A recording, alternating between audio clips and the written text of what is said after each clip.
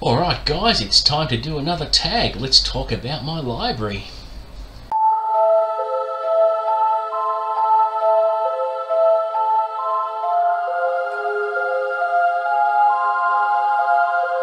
What's up guys, welcome back to the channel. Today I'll be doing another tag called the My Personal Library tag. I first saw this tag recently on Nerdi Kathi's channel.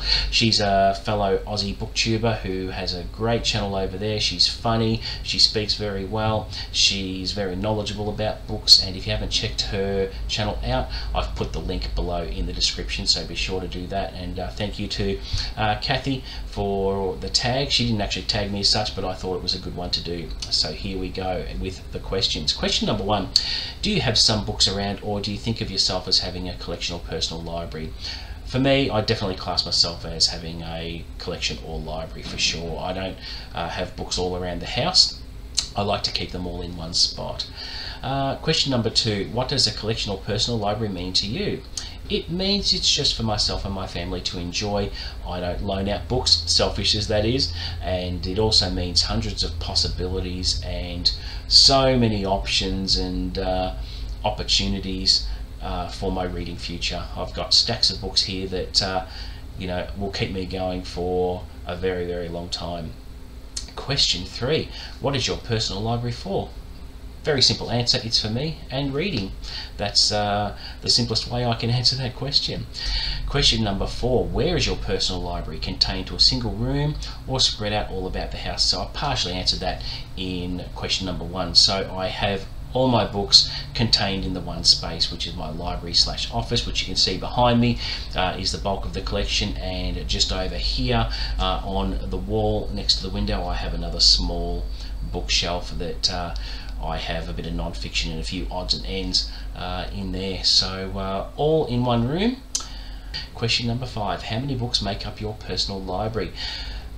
I did a count yesterday, and when I decided to do this tag I thought, well, it wouldn't hurt to do a bit of a stock take, and I counted up to 808 books, which is more than I thought, but I'm pretty happy with that, and there's no sign of stopping anytime soon. I'll always be buying books, and the number of books I have will always be growing for the foreseeable future. I don't see any way that's going to stop. Question number six, how do you organise your personal library? There are many ways to organise a library. Some people like to do it alphabetically, some people like to do it by colour.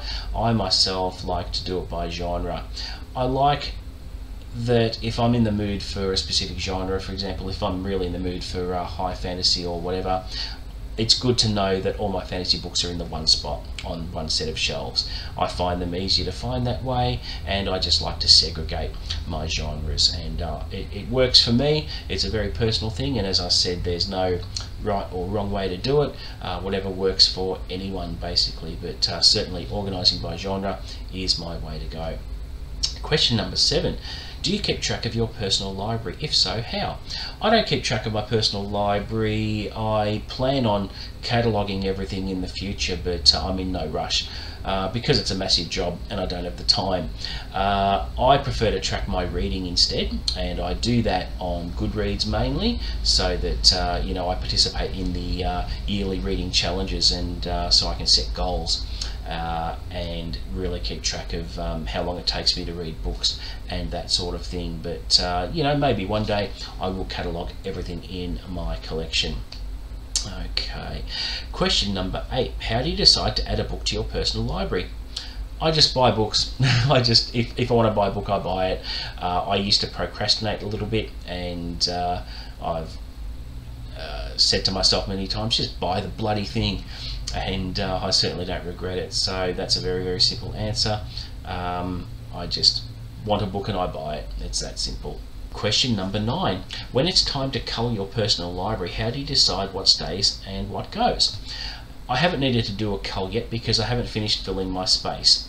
On the shelves behind me I do have a little bit more room for a few more books, but it won't be long before a new shelf is needed. And if you can see over to your left, there's a bit of wall space there I've got in between the last shelf and the doorway, and I've measured about 3 times to make sure, and it turns out I can add another bookshelf which will have the potential to house probably 1,000 books in total by the time I add that shelf. So in terms of a cull, that's not going to happen anytime soon, but when I do add the other shelf and fill it, then it will be time for a cull. So we'll see how that goes. Alright, question number 10.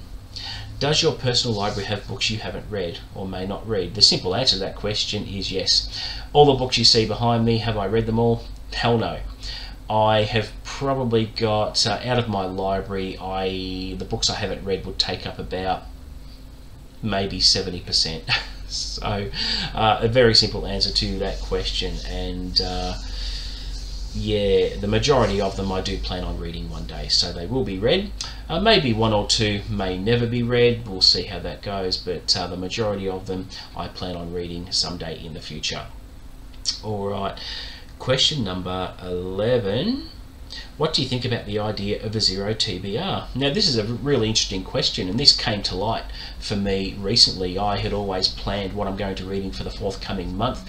I would do a TBR video for the next month, picking out what I plan on reading, and decided to tank it purely because whatever I decided to plan to read for the forthcoming month never happened. By the time that month came around, whatever books I had picked, some of them I weren't in the mood for and went off on a tangent and picked something else.